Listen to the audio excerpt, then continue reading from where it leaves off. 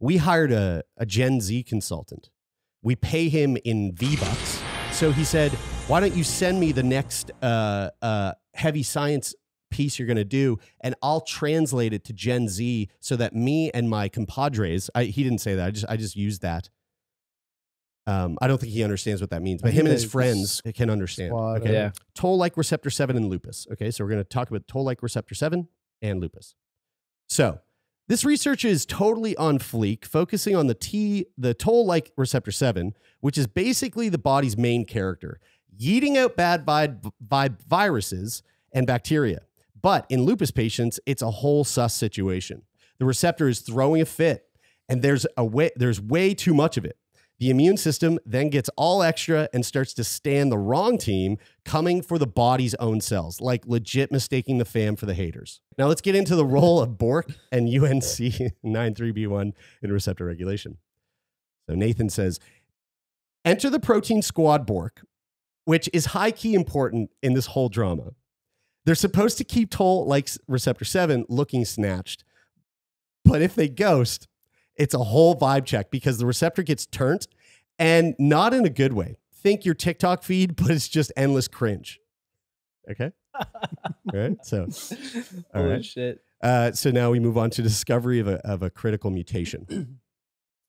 The researchers were like, we smell tea, and they spilled it when they found a mutation in the UNC93B1 gene in a lupus patient. This was the major gross.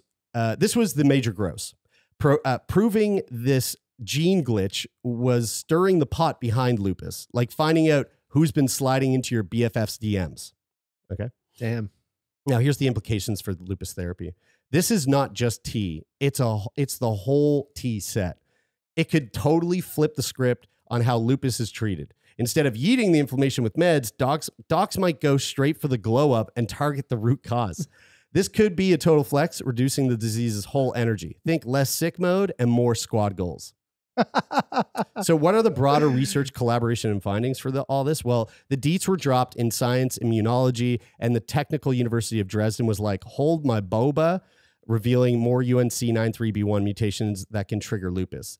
It's the plot twist we didn't see coming, revealing the secrets of really aggressive forms of lupus that slaps different in kids and teens. This research could be the glow up we've been waiting for. So yeah, this research is thebomb.com. It's like decoding the flex that is lupus, a total slay in the science world by peeping a tiny gene tweak can cause such a big oof.